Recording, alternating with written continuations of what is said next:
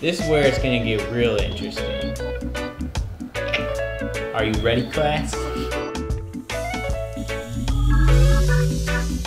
Hello, and welcome to Kendall's Kitchen. I'm your host, Professor Flores.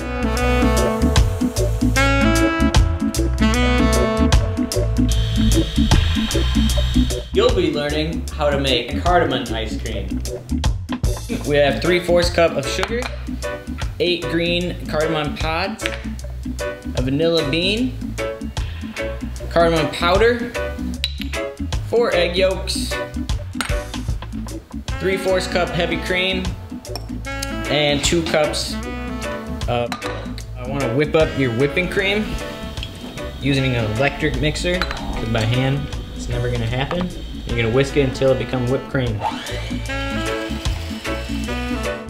Now you're going to heat your milk with your cardamom pods and vanilla bean.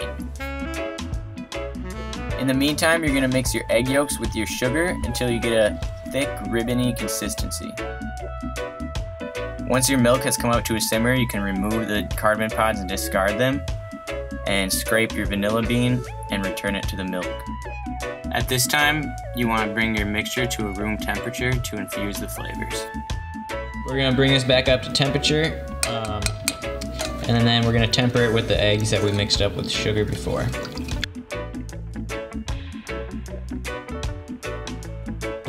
We're going to add this back to our saucepan here. Whisk it pretty fast. Now you're going to heat it up until it thickens. Here you can tell it's thick enough, it's not running when you put your finger across like that.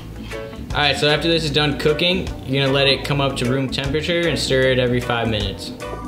We're going to strain out any leftover cardamom that's still in there. After you strain that out, we're going to add our cream that we whipped up before and just going to fold that in. We're going to pour our mixture into a stand-up mixing bowl. We're going to be using liquid nitrogen to make the ice cream come together. We have our cream base, and now we have to cool it down somehow. Instead of using the traditional ice cream machine, this is what we'll be using.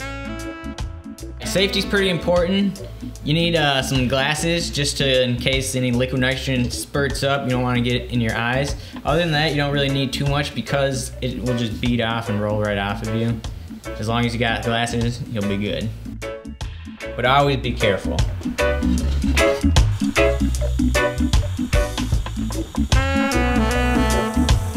Good idea to go around instead of staying in one place.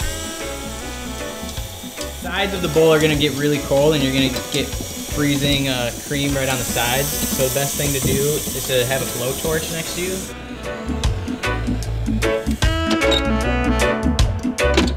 And there you have it, your cardamom ice cream.